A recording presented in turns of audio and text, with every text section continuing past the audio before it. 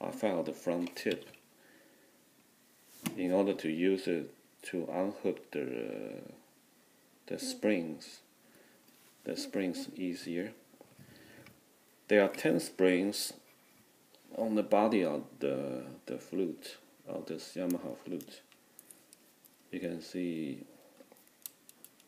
these are the springs that makes the tension for the keys.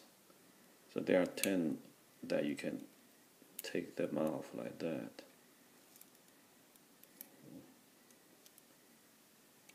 One, two, three.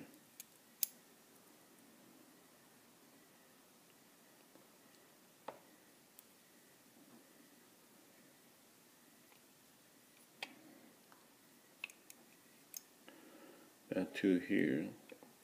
You have to undo the long one before you do the short one. And when you put it back, you do it in reverse.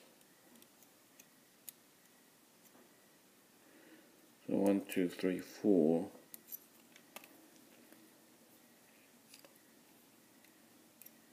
And over here, there's another one.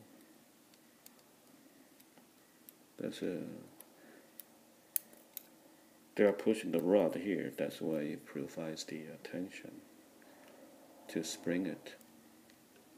And there's number 5, and that's number 6 here. And here's number 7.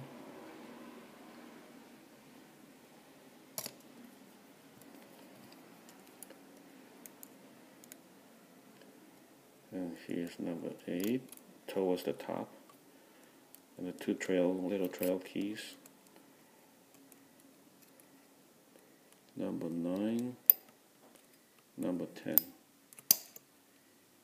Okay. When you put it back, you push the top one first, then you push the lower one.